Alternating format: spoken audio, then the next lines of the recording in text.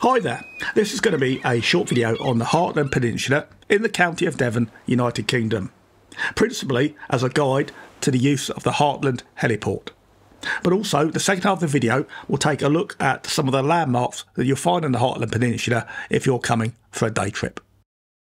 The Hartland Peninsula is located here, on the northwest Devon coast with the Bristol Channel and Celtic Sea. The nearest town to the north is Bideford and to the south, Bude. Both great places to visit and stay in their own right. The peninsula is quite remote and is a bit of a challenge to reach, and you reach it via the A39 trunk road, regardless of which direction you're coming from. If you're coming from Bude, here is a tip: do not follow your sat-nav, as it will take you on a fairly tortuous route packed full of farm tracks, muddy tracks and single carriage roads that will double your travel time.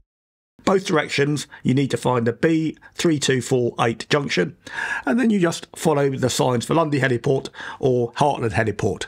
It's the same place. You'll know you're going in the right direction because from the A39 onwards you should be able to see the Hartland Point NATS radar dome. More about that later in the video. You have about 4 miles to travel, which will take you about 25 minutes, so you'll need to factor that into your check-in time. There is no public transport to Hartland Heliport. Local taxis know where it is and they will pick you up on appointment, but they charge an absolute fortune. You're best going by car. You will arrive at Hartland Point at this toll booth. Now, like all airports, there is no escaping parking charges. But, unlike, say, London Heathrow Airport, here there is no ANPR, parking eye and £150 penalties. At Hartland, you will simply be met by this lovely old lady from Blagdon Farm, who will charge you £3 a day parking. There are also deals available if you are a Lundy traveller for a 5, 7, 14 day stay, etc. The booth is cash only. For day trippers, this gate is closed on non-flying days in the winter, but you can park for free in the National Trust car park about 500 metres back up the road, and it's on Google Maps. OK, I think I'll hand over from voiceover me to on the ground me. OK, to start our journey off then, we're going to have to take a helicopter out to Lundy. And the only place to do that is this place, Hartland Point, right out on the north coast of Devon in the United Kingdom. It's not an international airport, we're right out the sticks here. It's about half an hour drive from the nearest small town, and this heliport only serves Lundy. We're going to drop the car off and then head to the heliport.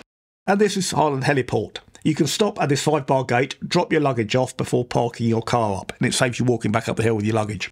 The heliport, although small, functions like any other airport and is CAA regulated. The yellow line denotes the difference between landside and airside. These huts are for ground crew and other freight handling facility. The passenger terminal and check-in is located in this building here, but don't worry, there are plenty of ground crew around to show you the process. From the heliport gate here, having dropped off your luggage, you now drive 250 metres further down the hill to the Hartland car park located here. Day trippers, this is also your car park.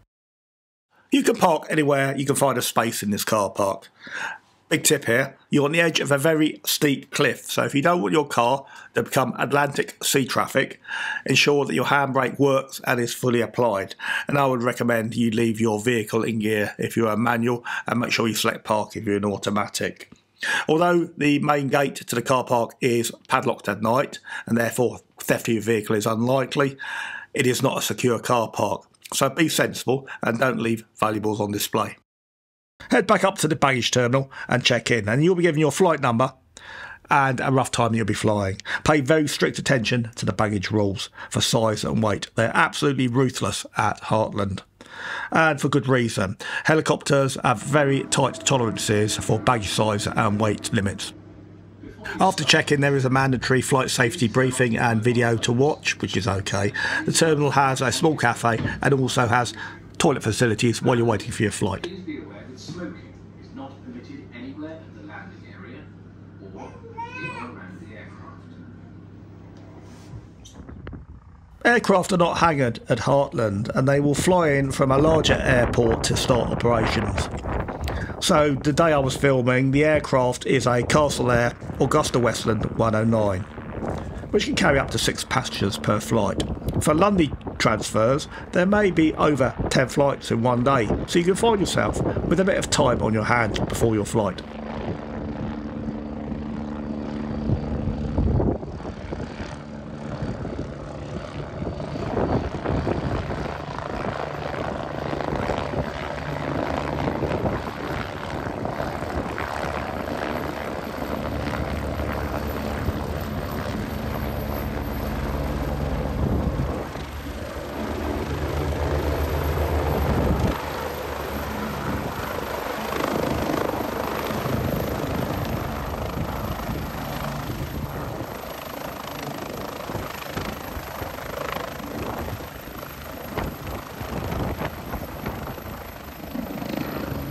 The ground crew will load and unload the freight and refuel the aircraft before calling passengers forward. Hartland is very, very well run. You really don't have to think about what you need to do.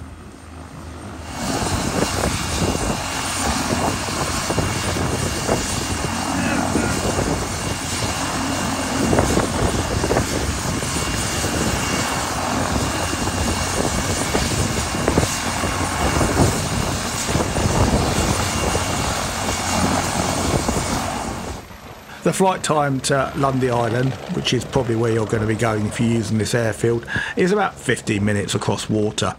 The aircraft is twin engine and is rated for overwater flight. Be warned that the arrival facilities at Lundy are much more primitive than those at Hartland. Okay, for the remainder of the video, I'm going to cater to those of you who aren't flying, who simply want to come out to the Hartland Peninsula for a day trip. Hartland is an area of outstanding natural beauty. Also, if you're subbed to my channel, hint hint, if you're not, please subscribe. You'll know that my channel specialises in history, 20th century conflict and also the Cold War. So let me show you now the hidden story behind Hartland Peninsula. Frankly, I couldn't have picked a worse day to showcase the highlights of Hartland Point and film my B-roll. Mother Nature is really trying her best to blow me over the edge of the cliffs, or at least snatch my GoPro out of my hand with gale force winds. So I've included this clip purely for physical comedy benefit.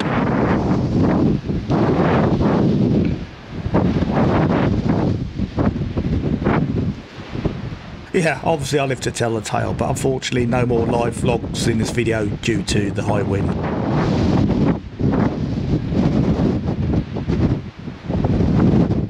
First landmark, which we've seen on the drive-in, is this imposing structure. It looks quite menacingly military, like an early warning system, doesn't it? Well, actually, it's a bit more boring and mundane than that. This is the Hartland Point UK Civil Aviation Authority National Air Traffic Service radar facing out towards the Atlantic, built in the late 1990s. Like all 21st century radar, this site is completely unmanned and automated and secured with a high security perimeter fence, sending all its data feed into the National Air Traffic Control Centre, West Drayton in London. It is a testament to how much technology has progressed in the past 100 years that you can now even view this radar's feed on the internet.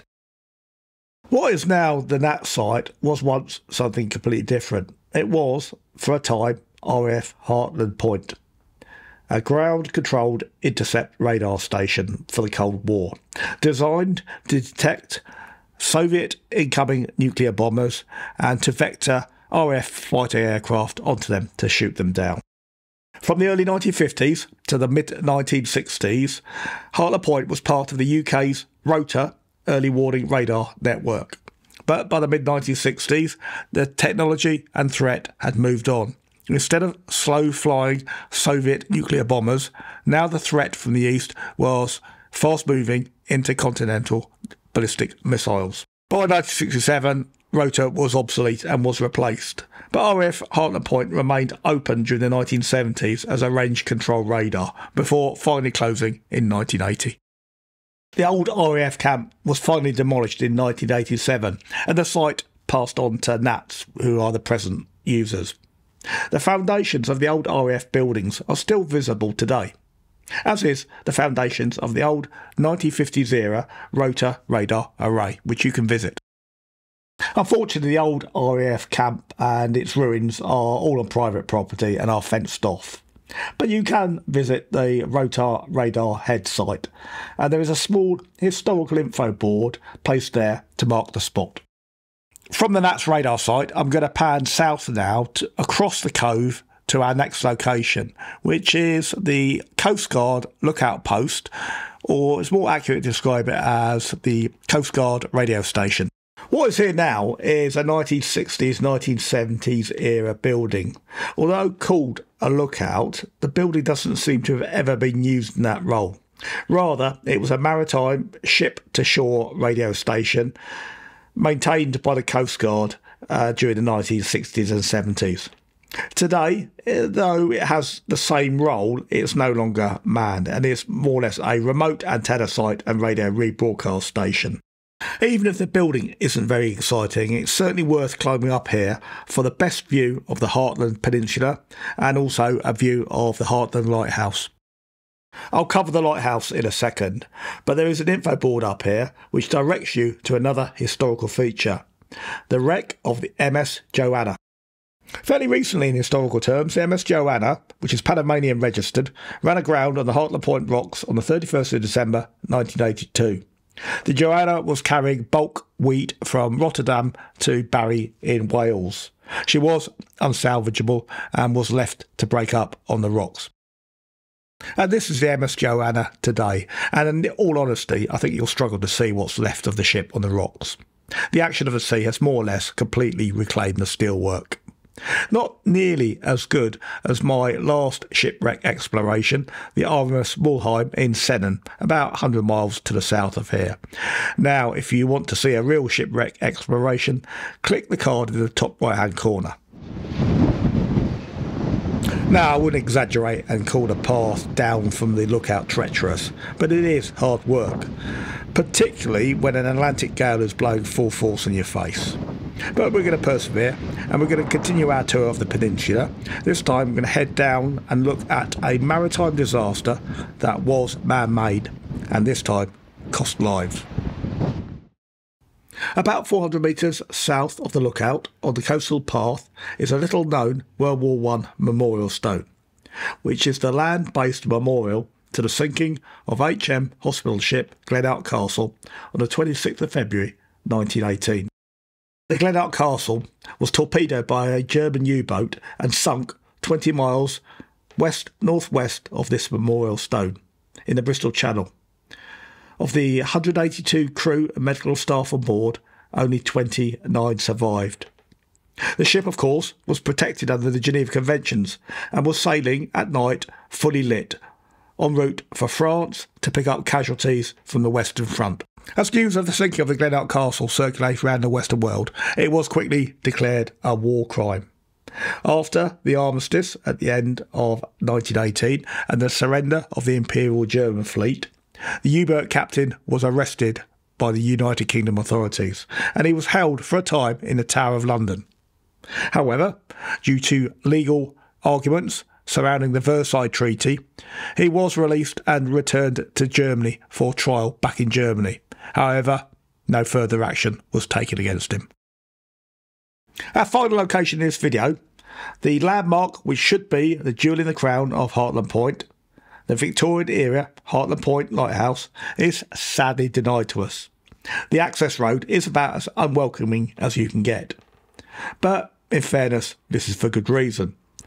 The access road down to the lighthouse is a severe landslide risk, and therefore the owners of the lighthouse, Trinity House, have closed it to the public for safety reasons. Construction of Hartland Point Lighthouse began in 1873 and the lighthouse was finally opened at the end of 1874. It is of typical Victorian era British Trinity House lighthouse construction. It originally had accommodation for 4 keepers and their families being allowed because it was a shore station, with an access road up to Hartland Point. After a century in service, in 1984 the lighthouse was fully automated and it remains to this day in operation but completely unmanned. With the access road closed, the only way to view the lighthouse today is from the Coast Guard radio station lookout. For over 50 years the lighthouse has been beset with structural problems, from cliff erosion to landslides on the access road. Trinity House has spent millions of pounds sterling underpinning the cliffs. And in the late 1980s, Trinity House demolished the keeper's accommodation to create a helipad for maintenance access that didn't rely on the access road. In 2015, to cut their losses, Trinity House put this Grade 2 listed building on the market for £550,000. Given the amount of facilitating work the cliffs need, which would run into millions, the building did not sell.